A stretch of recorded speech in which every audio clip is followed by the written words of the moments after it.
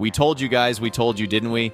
In our last video about 3 flip devices coming up in 2024, Anbernic is going to meet its quota of releasing at least 12 devices a year. Jokes apart, retro handheld maker Anbernic appears to have another exciting device in the works, the RG35XX-SP clamshell.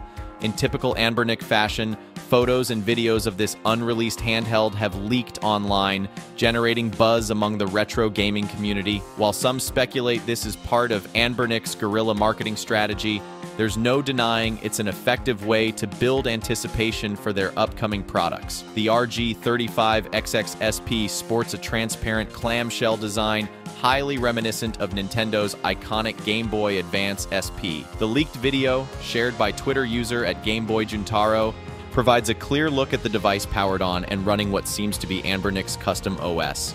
The OS looks different though. It's not that crappy, laggy stuff Anbernic devices usually have. To be really honest, Anbernic really needs to up its custom OS game, or maybe partner with some good open source OS. At this point, it feels like Anbernic's build quality has improved a lot, but the OS is still from the 2004 era. Clamshell form factors have surged in popularity lately, with upcoming devices like the Retroid Pocket Flip and Mii Flip garnering significant interest. Anbernic is wise to jump on this trend and offer their own take on a clamshell emulation handheld. The SP's compact, pocketable design should make it a great option for gaming on the go. Details are scarce, but the RG35XX-SP is rumored to use the same all-winner H700 chipset found in other recent Anbernic devices like the RG35XX Plus, RG35XXH, and RG35XX 2024.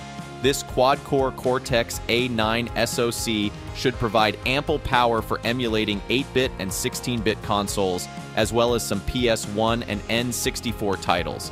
And to be honest, this is good enough. You don't expect to play PS2 games because the experience will not be good.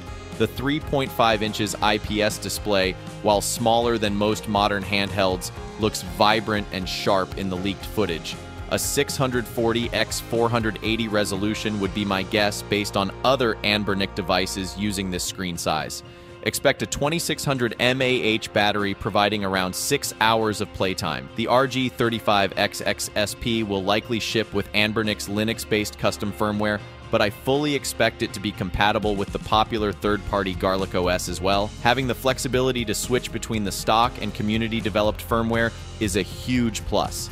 Out of the box, the device should support a wide range of retro systems including NES, SNES, Game Boy, Game Boy Color, Game Boy Advance, Sega Master System, Sega Genesis, PC Engine, Neo Geo Pocket Color, PS1, and more. Emulation performance remains to be seen, but Anbernic's recent track record leaves me optimistic.